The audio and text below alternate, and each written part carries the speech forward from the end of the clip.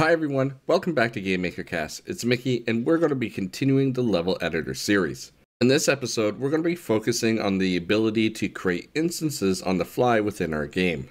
Now, if you haven't already watched the previous video, you can find them in the description below, along with the source code to get started. In that previous video, we initialized our user interface and created a simple button. We're going to be expanding on this concept quite a bit here. First, let's open up the object debug, and we're also going to open up the create, begin step, and the draw events. Now let's maximize the window, and let's start off with the create event.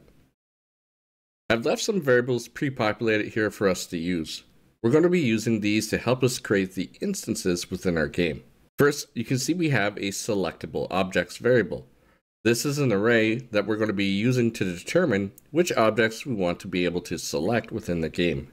Let's start by adding the first object to this array. This object's already been created, but don't worry, we're going to create another one from scratch.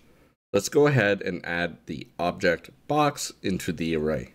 Now let's switch over to the step event, and where we have our test window, let's change a few of these things. The first thing I want to do is rename this to be toolbox.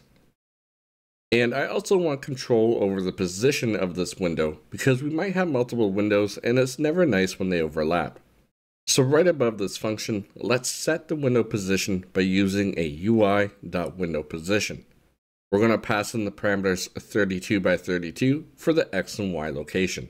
Coming down to our test button, let's change it to say create object box. Now, when we click on that button, instead of showing a message, we want to change a variable named selectable index. This is going to match the array position. Now, we could write a function to return the position within the array based on the object that we're creating, but for now, to keep things simple, we know that the object box is going to be the first object within the array. So let's just set this variable to be 0. Now, let's head on over to the draw event. We're going to need to draw the selected item. Right now, we're only going to be drawing anything if the global debug is turned on. We also want to make sure that our selectable index is not -1. As a final precaution, we also want to ensure that the object that we're going to be drawing does indeed have a sprite. We can check this by grabbing the sprite that is attached to the object from our array. Let's actually store this in a local variable because we're going to be using it again. We'll say sprite equals object get sprite. We'll pass in our array, and then the index will be our selectable index. Now we can check to see if the sprite is not equal to no one, and if this is true, this means that our object does indeed have a sprite. So let's go ahead and draw it. We'll be using the draw sprite command by passing in the sprite variable, the subimage of 0, and the mouse X and Y positions. On the opposite side, if we don't have a sprite, let's actually just draw a circle based on our mouse positions. Now, if we run our game, let's ensure everything is working. If we hit F1, we can see we now have our toolbox in front of us. If we click the button, you can see that the box is now following my mouse around. We need to make sure that we are able to place this in a room, so let's close the game and switch over to the step event. Inside the step event, we're going to create a new if statement at the bottom of the debug check. We want to listen for any of the right mouse clicks. We can do this by using a mouse check button pressed. We also need to make sure that the selectable index does not equal -1. Once we have done these checks, we can easily use the instance create depth at the mouse X and Y positions, and I'll just use the current depth of my object, and I'll pass in our selectable objects array, and then finally the selectable index. After we create the instance, I'm going to change my selectable index to -1 so that I have to click the button again in order to make a new one. Now, one final thing we need to do before we actually run this is take the UI library update event, and we're going to cut this and place it in the begin step event so that it runs first. Now, if we run our game and test it out, we can create the boxes, and if we right click on the box, it will change colors.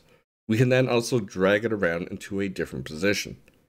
You might also notice that there's a window that will pop up, and it's using the same method as before with the UI.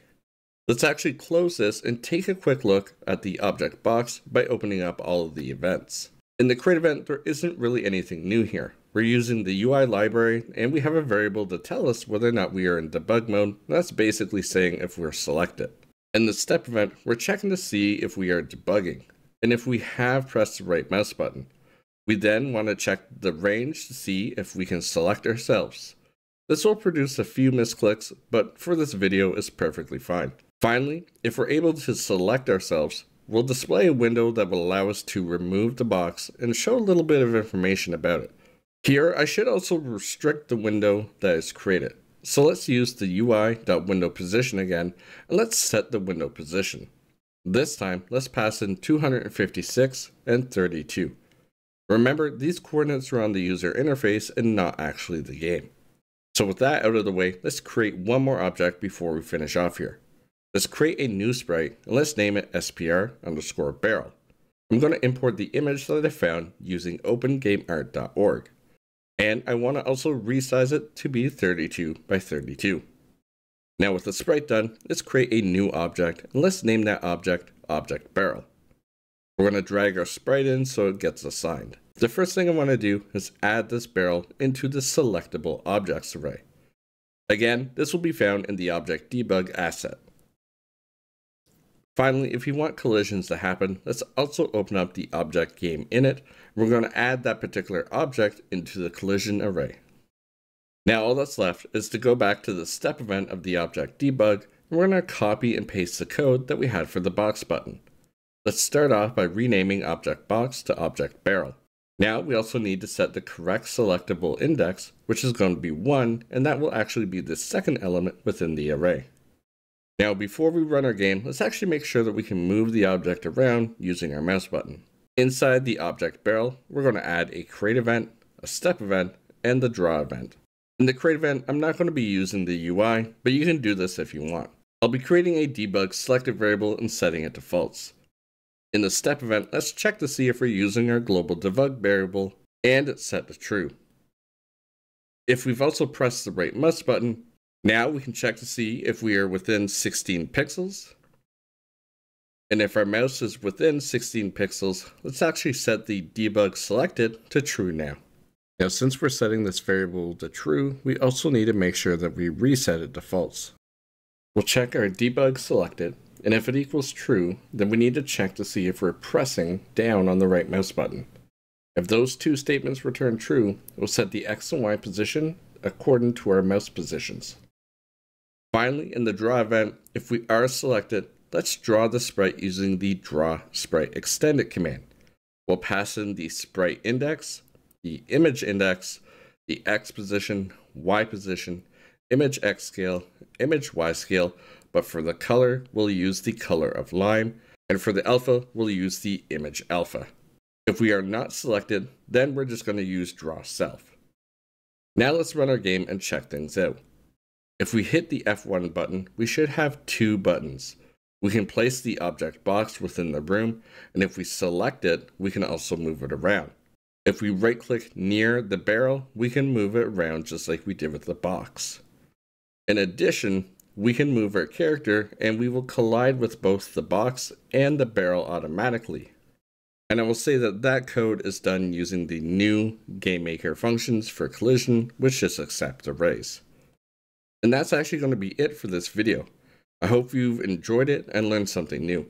There's a lot of little shortcuts that can be taken to make this approach more streamlined, but I feel like this is a good starting point. And with that, thank you for watching the video. Check out the description to links to the previous videos, downloads, and more. And if you're looking for the full source code, text tutorials, and access to more, check out my Patreon site. Speaking about Patreon, I want to thank all of my supporters for helping me make these videos. A shout out to the following Patreon users in no particular order: Pistol, Matthew, Victor, Thomas, Midnight, GameMaker Community, Mika, and Sudu. If you want to help support the channel, check out the Patreon site, or leave a thumbs up, or even hit subscribe. Once again, thank you very much.